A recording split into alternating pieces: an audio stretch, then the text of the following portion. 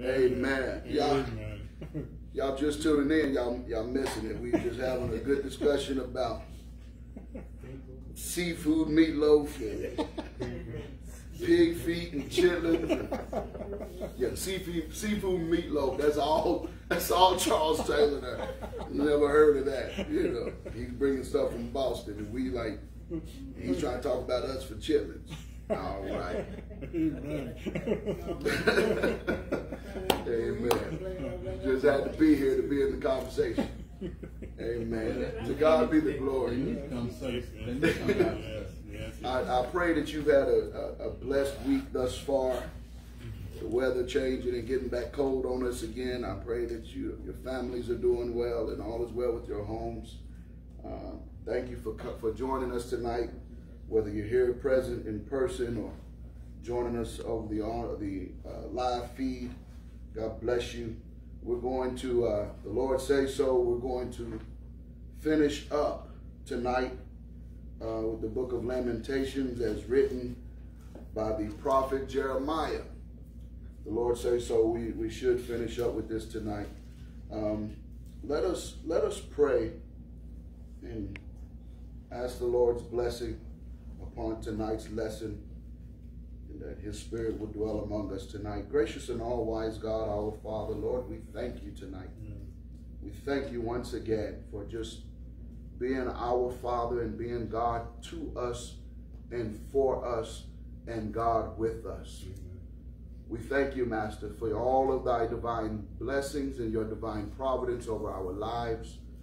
We thank you, God, for being ruler and governor over our circumstances. I pray now, oh God, we give you glory for allowing us to come together one more time in this setting, in this series of study that we have embarked upon. We pray, Master, that just one more time, your Holy Spirit will come and tabernacle with just a few of us for just a little while. Speak to our hearts tonight. You have spoken to us by your Holy Spirit throughout this series. And we thank you for what our ears have heard. We thank you for what you have manifested to us throughout this lesson. We pray now, oh God, that whatever you have to say to your church tonight, that you will give us ears to hear what the Spirit has to say. And we shall be careful, oh God, to give you all glory. In Jesus' name, amen. Amen. Amen. So Lamentations chapter 5. Lamentations chapter 5. I'm not sure where we left off last week. I want to say maybe around verse 8 or verse 9. Somewhere in there, is that right? Okay, okay. Okay, so I was just going to pick up at verse 9 either way. I didn't know where but I was going to pick up at verse 9 and just to remind us of what Jeremiah has really kind of gotten into here in this last chapter. Jeremiah's in the middle of a prayer. He's praying to God. And I stated last week that on the surface, it seems as his prayer is almost a complaint to God.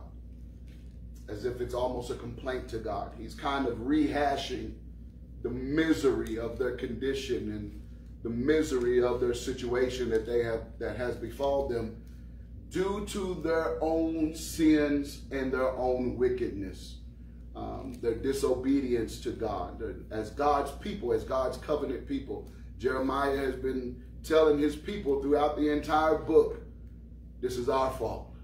This is on us. Look at what we have done. We must see ourselves. And now, because time has gone by, Jeremiah has been weeping and crying, and now he's just giving one last plea to God, one last cry to God for mercy and compassion on his sheep. So, picking up where we left off, we talked briefly on last week in the first 7-8 verses. And we kind of just, talked a little bit about how Jeremiah was just rehashing over to the Lord where we are, the state of the church, the state of our condition. He has said in verse 5, we are closely pursued. We must pay for our water that we drink, our wood that comes this is from our own land, and now we must labor for it and pay for it, and we were getting it for free. Our fathers have sinned, they no longer exist, and we're bearing their punishments. Slaves rule over us. We're no longer the head, but we are now the tail. And you told us that we would be the head and not the tail. And then we get to verse 9. And I just want to read real quick. I'm just going to kind of just read through these all the way down to verse 16 and 17. And we'll talk a little bit about them as we go through them. But I just want to kind of just read them. And again, I'm reading from the Christian Standard Translation. Been in this translation throughout this series of studies, so we'll stay right here. But beginning at verse 9, we secure our food at the risk of our lives because of the sword in the wilderness. He's speaking about how they even had to risk their own lives just for food, just for survival. That's kind of crazy to me. Because the thing is, when I look at some of our churches today, because remember, everything that we're talking about in regards to Israel being the Old Covenant church, the Old Testament church, we are the New Covenant church. But at the same time, we must understand that how God dealt with his people in the Old Testament, in the Old Covenant, it tells us how he deals with us today. It's how he deals with us today. Because the thing is, yes, they were under the dispensation of the law, and we are now in the new covenant under the dispensation of grace. But how God deals with us and handles us when he is displeased, or when we are in a state of disobedience, or when we are out of order, we can learn from how he dealt with Israel in the Old Testament.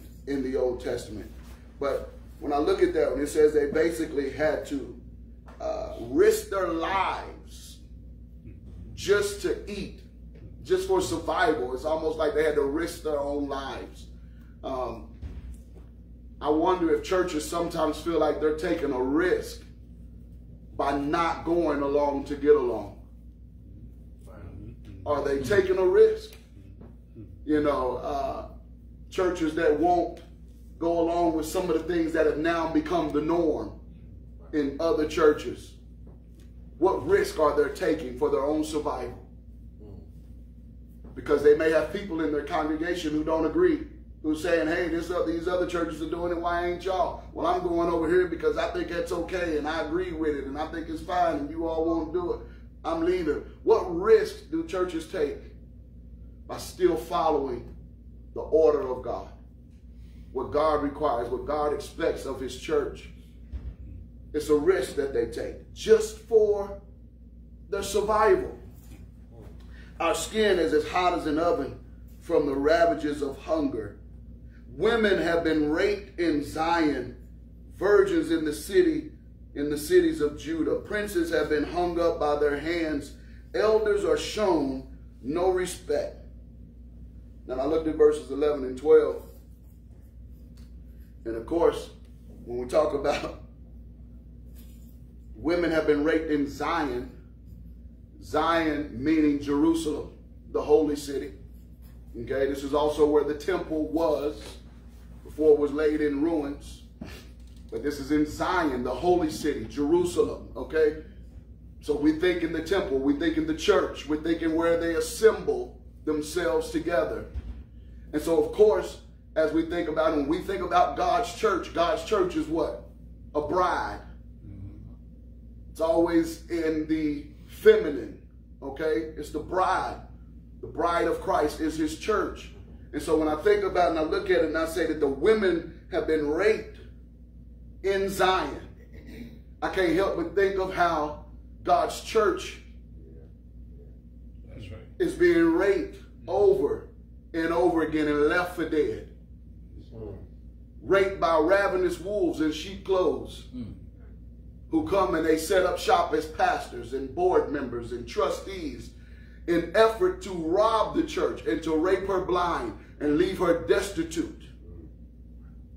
How many churches have gone through that where they've had hirelings as pastors who have done nothing but come in to take and rob her of all that he can and then leave and go on to the next victim?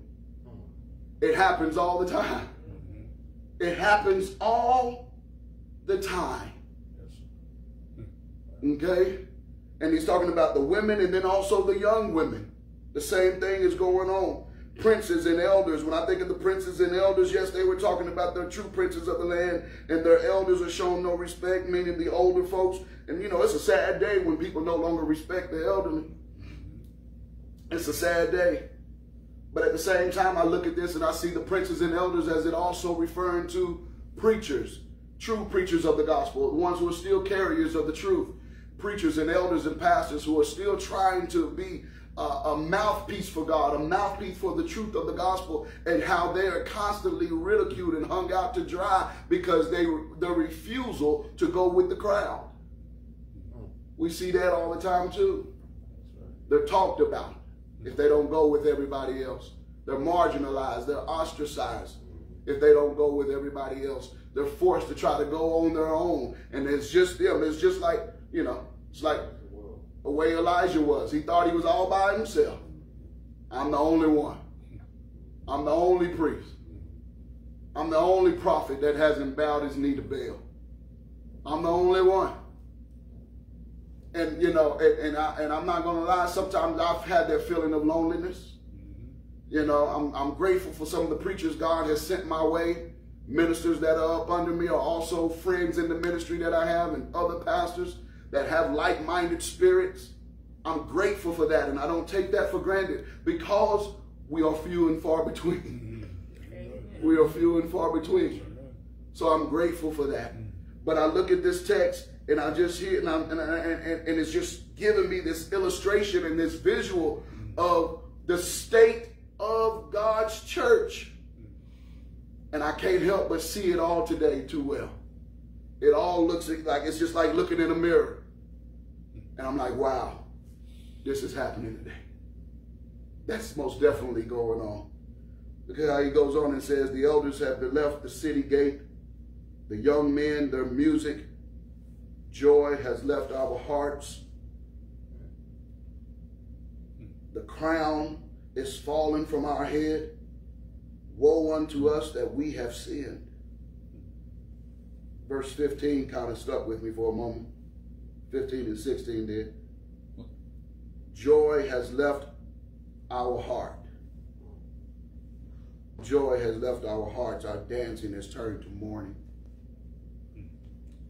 You know, as I stated, this pandemic is no accident.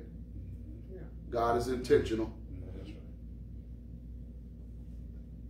Taking us from being able to come together and fellowship and worship on one accord with like-minded believers and brothers and sisters in Christ. We miss that, don't we? We miss that. I'm grateful for the time that we have been able to come back and the little bit that we have been able to do. But I want you to think about it in these last, it's almost 2 years now, right? We're almost 2 years into this pandemic. Some churches still have their doors closed. Some churches, the only time they come together is for funerals. Think about that. There's more mourning. There's more grieving in this season, in the fellowship and the coming together of the saints, than there is for us coming together for worship and praise and thanksgiving and teaching and preaching and fellowship. There's more mourning in this season than anything else. Our dancing and joy and shouting in the church has turned into crying and grieving and mourning, groans and moans of loss and suffering. That's what we've come to. That's where we are right now. He goes on and says that the crown has fallen from our head. Crown has fallen from our head. You do know that, you know, just kind of piggybacking a little bit more on verse 15. The bitterness of mourning, grieving, and depression can seem worse than death.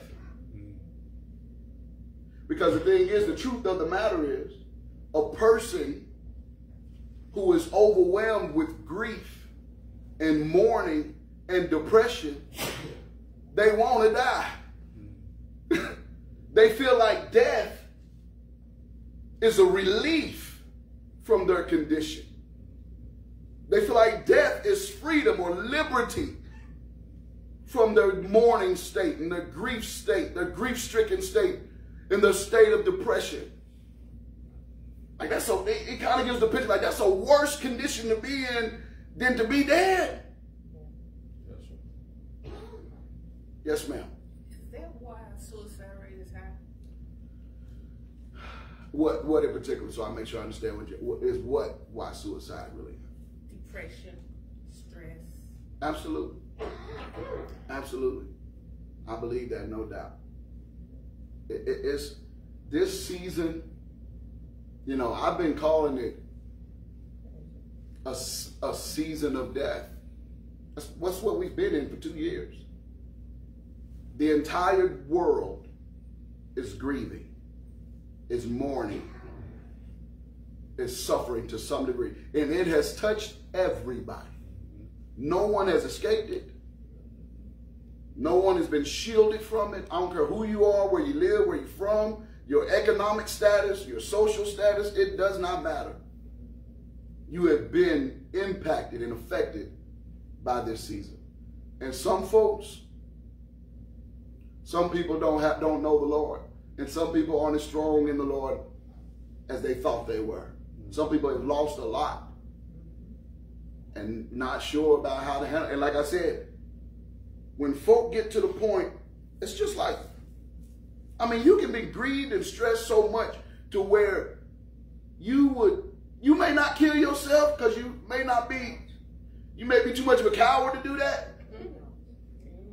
You know, I would never do that either, but you may not do that, but you may want God to take you out. You may want to die and say, I'm ready to move on. I'm ready to leave this place. This is too much for one person to bear. People have felt like that. People feel like that today. Yes, sir. Didn't Jeremiah in the earlier chapters kind of speak on that same thing? Yes, sir. The whole thing started coming on them that they'd be better off dead. Be better off dead. It said that those that God had already killed during the siege were better off than those that remained. That's right. Yeah, but it gets to the point that, like you were saying, in this season where I work in the medical field, and we had like 4 nurses go out within 3 weeks apart, and we felt like we couldn't lose to win what we there for. Yeah. And each and every day that we go around, we see different faces because we're so used to the face that was there, that was part of the team, and now half of the team is gone home. Yeah. And then they, you know, some of them in a battle. Yeah. Because they not into God, and some is in the battle because they just giving up. Yes, ma'am. Absolutely. And I mean, you think about it, all the death that we have seen is not just because of COVID. Right. Think about it, you all. Here we are in December here in the state of Kentucky. Well, let's just say it's just the city of Lexington. Yeah. We've hit a record high in homicides this year. Just in the city of Lexington. Yes, sir. They just killed my dude 2 hours ago, bus. Do what? They just killed my dude, my friend. You just got a friend that just got killed today? 2 hours ago. Ramon Penny. They just killed him. Ramon Penny? Yes. I know him. He's dead. Brian Station running back all time. He's one of my classmates. Yeah. I worked with him. Man, they just get gunned him down like that several times. Just some live local late breaking. Wow. Yeah. And homicides are up all across the state. He just made the record, the 35th. Yeah. They're up all over the country. People are dying The Lord is taking out, I'm talking about pillars, matriarchs, patriarchs. He's removing all kinds of folks. God has not been playing in this season. Yes, sir. Even within the AME and the Kojic, they lost, just within the first 6 months of COVID, Yes, sir. they lost over 60 of their major pastors. Yes, sir.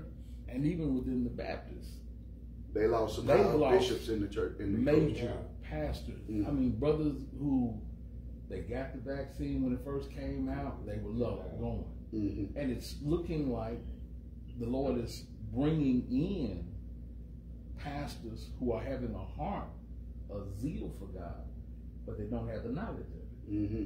You know, they won't serve Him, but they're not there like the brothers that have gone on. Might be a cleansing time. It's a, what you say, the Lord is purging the house, so to speak. Yes, I sir. actually think it's more of a monetary thing for the pastors rather than the faith of God in a reflection or representation of God. Therefore, you know, it was never about Him anyway. It was about them.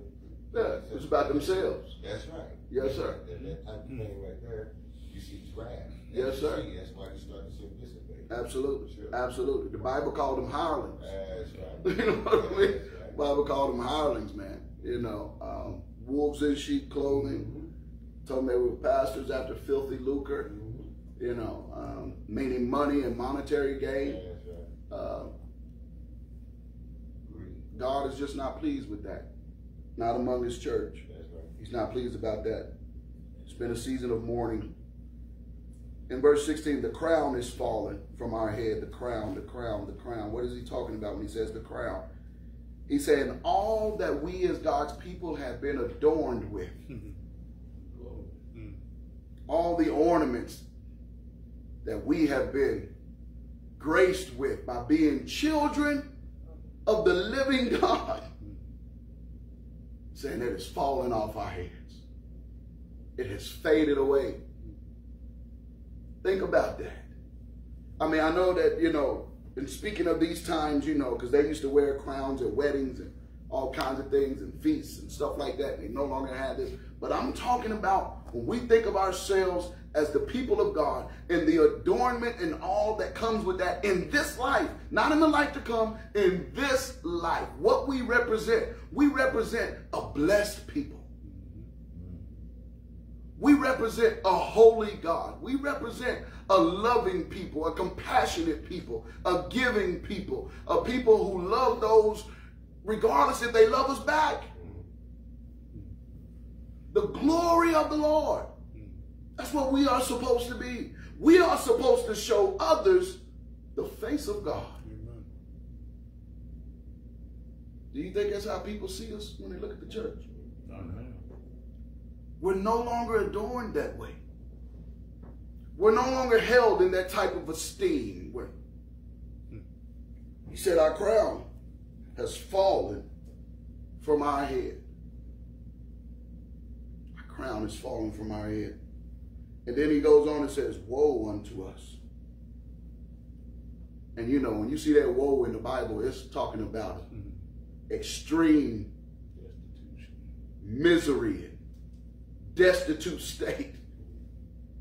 Okay, it's misery is what he is saying. Woe unto us that we have fallen to such a degree. Woe unto us, Church of God, that we no longer have a voice. We no longer have the strong arm in our communities that we used to have. The impact that we used to have. There was a time when folk had respect for pastors and preachers when they came in the door or when they showed up. That time is no more. There was a time when folk had respect for the elderly. That time is no more. There was a time when a church in a community was regarded as a place of hope. Now, they'll use that church to shoot dice and sell drugs in the parking lot without any recourse or reservation. It's no longer the case. So he says, woe unto us. And he says, why? Because we have sinned. Because we have sinned. He said, Church of God, don't ignore it. Yes, this is bad. Yes, this is the state that we're in. But make no mistake about it, we caused it and brought it upon ourselves. Because what we allowed. Because what we accepted. It goes on in verse 17. And he says, because of this, our heart is sick. Because of these, our eyes grow dim.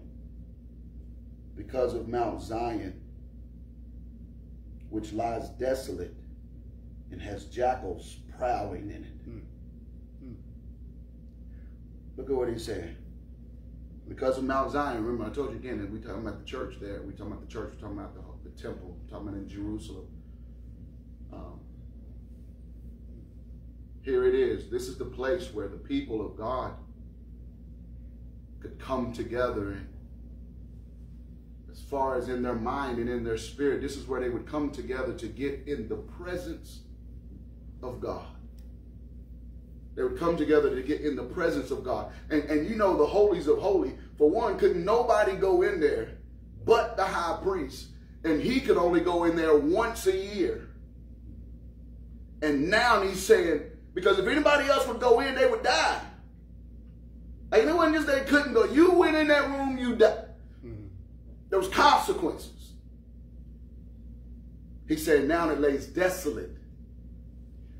And jackals, foxes, are trampling on the same area where the holies of holies once was.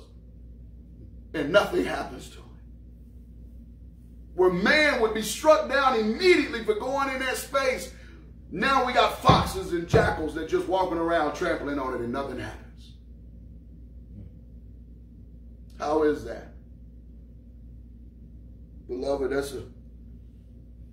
when you look at that picture, we are his church. The Bible says that we, the church, are the pillar of truth. He dwells among us. He dwells among us, and nothing is worse than God no longer dwelling among his people. What can be worse than that? Then knowing that these people are now to the point where they feel like there's no way for them to feel the presence of God. Now the thing is yes, you know, and I coming together in modern society, yes, if I'm a child of God, I can feel the presence in the Holy Spirit, you know, in my car, okay, at home, in my bedroom, in the bathroom, wherever. I can feel the presence of God at any moment, right? Of course I can. However, it's something about the assembling of ourselves together. Because not only then can I feel his presence, but you can see it. Yeah, there you go. You can see it. I can see the presence, the manifested power of God, of the Holy Spirit, just from the front to the back, just flowing through his church, through his service. You can see the power of God in the preacher. You can see the power of God in the choir and in the deacon praying and sister so-and-so shouting. And you can see the manifested presence of God. Imagine this being ripped away. You know, it's nothing, I've said it before, it's nothing I can't stand worse than a dead church. Where you just feel nothing. People just looking at you like a knot on a log, like a dead pew. You might as well be talking to empty pews. There's nothing I can't stand worse than that. A choir that has no anointing. A choir that has no anointing. You know how difficult it is to preach to a body like that? Make me want to sit down. It's hard. There's nothing worse than that. But the thing is, what we have here, what I see is I see churches where the presence of God is not there. And you got wolves in pulpits, foxes and jackals. Anybody can go up there. Anybody can preach. Anybody can address God's people. And nothing happens. Nobody cares. They don't get struck down. Just like the jackals and the foxes trampling all over the holies of holies. Because of Mount Zion, which lies desolate and has jackals prowling in it, you, Lord, are enthroned forever.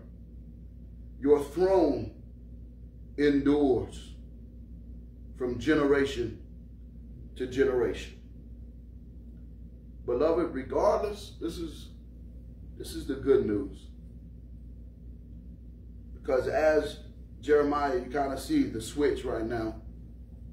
He's been first talking about the shape that we're in. And now in verse 19, he says, but you, O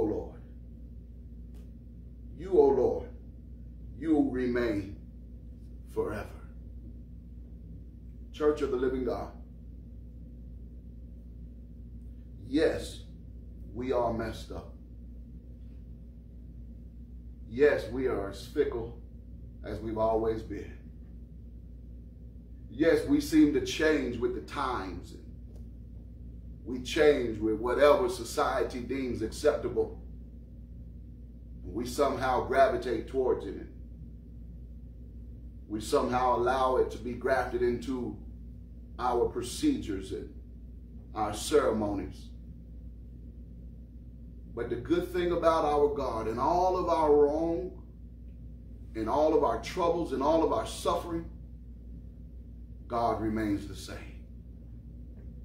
He does not change. He does not change. Who he is does not change. His love does not change. His grace does not change. He's still God, and his throne still remains. He's still governor. He's still ruler. And that is where we can find solace. Because if we belong to him, he can't change his mind. He's not going to change his mind toward us. That's good news for us. He's not going to change his mind towards us. No matter how bad we can be, we're still his bride. He's not going to throw us away. He's not going to leave us to ourselves.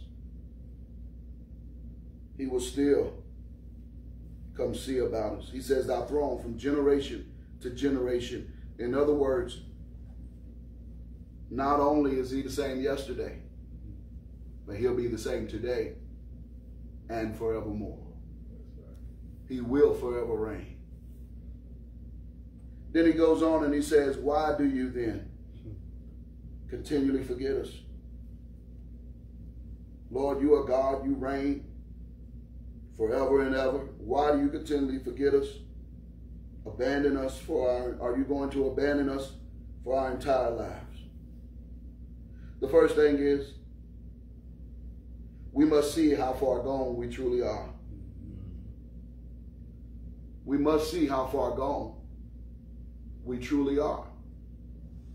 We must see how far away we have strayed away from God's order. Away from God's order.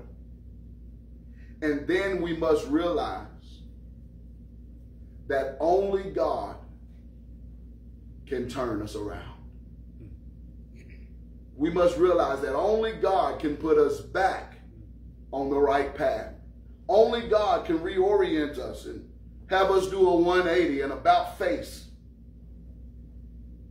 to be back on a road that pleases him. Only God can do that. You and I, for one, we're not strong enough to do that on our own. And two, I don't know if we can live long enough to do that on our own, because we didn't get to where we are overnight. That's right. But it would take God. It would take a supernatural event like COVID. Something supernatural, because the thing is, you all got to understand, at this time, Israel was a powerhouse. Okay? They wasn't just somebody, they wasn't anybody that you would just run up on. Okay? They had high walls. You didn't just attack them. And yet, their walls were breached. And yet, they fell. And yet, they lost their homes. They lost their church, their temple, their place of worship. They lost everything that identified them as the people of God. They had lost it. Only God can restore that. Only God can restore that. So we must realize that only He can turn us. I'm reminded of what God told King Solomon. He just simply told him that if my people who are called by my name, if they would humble themselves and pray. I wonder how many bishops and pastors and preachers are willing to admit to themselves, in this season, I was wrong. I was wrong. I did this for my own selfish gain. I did this for my own desires.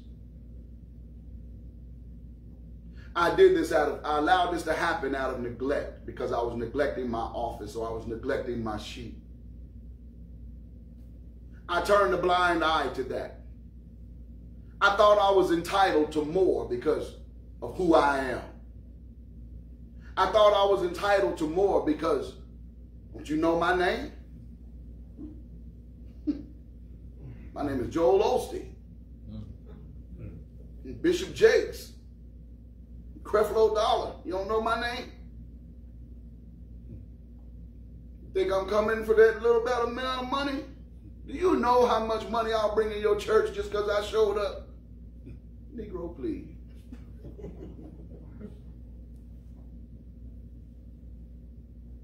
But he says, if my people would humble themselves and pray, turn from their wicked ways, seek my face, he says, then will I hear from heaven. Yes. Then will I forgive them of their sins. And then will I heal their land. Yes. There can never be true healing if there's no pardon. And you can't be pardoned without true repentance. God is looking at us today. God has put us in the fire. We're in the melting pot. We're in there. We're in the eye of the storm. We're in there.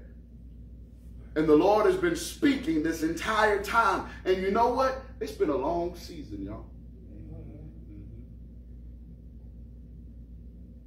It's been a long, trying season. And I don't know about the rest of y'all, but I'm about tired. I am. I'm about tired. So I declare I'm listening. Lord, I'm listening. And I'm sounding the alarm. And I'm crying in the wilderness that somebody will hear and be changed. I'm banking on God to make it happen. I really, because I don't know what else to do at this point. All I know is something has got to change. What is the point of all of this? Is when it's all over, we just the same old way we were. We was the same old church, just as divided as we've always been. Just going through the motions like we've always done. Just come in here, have church on Sunday morning, go home. We've got to be more than that. That's not showing people the love of God. That's not thy kingdom come in earth as it is in heaven. That's not what that is. When we pray that prayer, as the church of God, we are to be lifting God's kingdom in earth as it is in heaven. That's what we're supposed to be showing. Turn thou us unto thee. Lord, bring us back to yourself. Bring us back to yourself so we may return. Renew our days as in former times. Unless you have completely rejected us and are intensely angry with us. Lord, bring us back. Turn us, Lord. And then in that last verse, I think he was just speaking as a man. Saying, Father, unless you just gonna throw us all away. But Jeremiah knew better. He had already received the prophecies of God. He knows that the captivity is only going to last 70 years. He already knows this. He says, so Lord, don't remember who we are. It almost sounds like Moses. When the Lord told Moses, Moses, get down from this mountain, for the people down there done corrupted themselves. He said, in case they must not know who I am, but I'll kill all of them. And Moses said, Lord, you don't want to do that. Don't do that, Lord, please. Then they'll say that you just brought them out here to kill him, and they won't praise your name. People will just say that you just killed all your folks. And the Bible said the Lord repented of himself. Jeremiah was just saying, Father, remember us. Have compassion. Have mercy on us. Love us in spite of us. Turn us in spite of us. Restore us in spite of us. Whatever you got to do, whatever you got to cut away, whatever you got to do in this season, oh God, restore unto us the joy of our salvation. We are your children, God. And yes, we have sinned.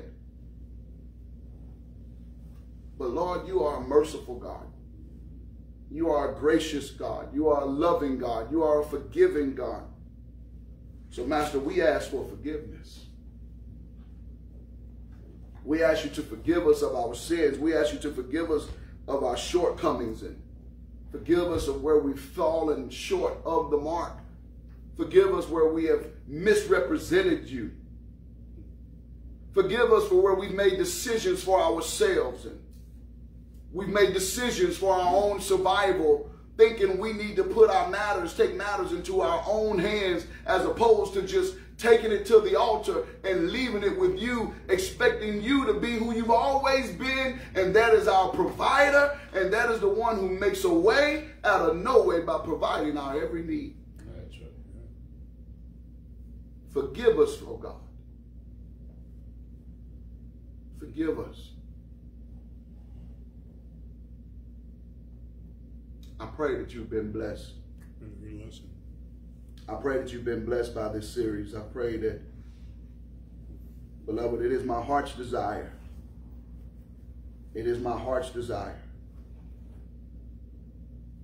that whenever God sees fit to end this season that we're in, and I ain't talking about the COVID-19 season, I'm talking about this season of death and mourning and grief. Whenever God sees fit to end this season, I pray he puts us on a path of restoration. And I'm speaking about his church. That he puts us on a path of restoration. That churches will be able to come together regardless of denomination. Regardless of race, color, or creed. That we can put aside silly differences in worship and just worship one God in truth, in spirit and in truth. I pray that God will put us on that path. I pray, Greater Liberty, that he will allow us to be a beacon, that he will allow us to be a vessel in this community to show that we don't pass judgment on anyone or anything. We just love God and we are his people. We ain't trying to be good Baptists. Huh? We ain't trying to be good Baptists. We just trying to love God. And that means by loving you. That's it. We just want to serve God. That's it. We just want him to be pleased with our service. So I pray that God will continue to build us a platform. Give us resources to be able to do ministry on an exponential level. I'm trusting God for that. But I love you with the love of Christ. I pray that you've been blessed. What are we now, like 2 weeks to Christmas? This Saturday will be. Be 2 weeks this weekend. I'll let you all know Sunday if I do something next week or the week after. I'll let you know Sunday. Because I just don't know if I want to go ahead and get started on a new series. Anyway, we'll see. I'll let you know on Sunday. I want to ask the body of Christ to be in prayer for the mother of Sister Tanisha Marshall. Continue to keep Bob Rogers in your prayers as well. Continue to keep Mother Turley in your prayers. Please say a special prayer for her. Also, we're continuing to pray for the family. Sister Rochelle Jones, we'll continue to pray for her, passing of her nephew. Also, Sister Penny, continue to pray for her and her family. Continue to keep Sister Mary Walker in your prayers as well. Sister Smith, we'll continue to pray for your mother as well, Donna. Trying to think. Thank you again, and continue to pray. Lift me and my family in your prayers. Amen. I'm trying to think if I'm forgetting anything. Also, a reminder, this coming Sunday, we will not have Sunday school. This coming Sunday, we will not have Sunday school. We'll be praying for our own elder, Emmanuel Young, as he'll be going to Louisville to proclaim the gospel there. So we pray safe travels for he and his family. I think that's all I have. Any other announcements or prayer requests? Keep the university in prayer. The University of Kentucky? Yes. Yes, ma'am. Yes, ma'am. Amen. Let us pray. Gracious God, we thank you again for tonight. We thank you for this lesson. We thank you for this series of study and how you have blessed it, and how you have just illuminated your word right before our very eyes. And Lord, how you just shown us ourselves through your text, and shown us how you deal with your church, and how you love your church, and how you chasten your church, and Lord, and how you will not sit idly by and allow us to misrepresent you, allow us to just run out of order, but that you will show up and be our Father that you do, and when you show up, Lord, that you come with a rod of correction. Lord, I'm grateful for that. I am grateful for that. So, Master, as we continue to go through this season, I pray, Lord, that you will allow us to hear what you are saying to us. But I pray, oh God, that you will protect us while we're in this season, that you will comfort us, that you will still have mercy on us, even as we are going through chastisement. I pray, God, that when it's all said and done, I pray, Lord, that your purpose will be fulfilled. I pray, Lord, that your church will be restored tenfold. I pray, Master, that we will be better for have gone through this season than have not ever embarking upon it. So, Lord, I'm just crazy enough to glorify you in the middle of the storm. Crazy enough to still worship you and tell you I love you and I trust you even while I'm going through. Yes. So, Lord, continue to be with us now. I lay all of these names that we have stated tonight, I lay them all at your feet. Every family, every household, I lay them at your feet, Father. I lay this city, this state, this community at your feet. Just got the word about Brother Ramon Penny. I pray for his family. I pray for his family. Lord, you are still worthy to be praised. Yes. You are still worthy. And we see you working. Lord, I'm like the songwriter. Whatever you're doing in this season, don't do it without us. Be with us now, Father, as we leave this place until we meet again. In Jesus' name, amen. God bless you. God keep you. Amen.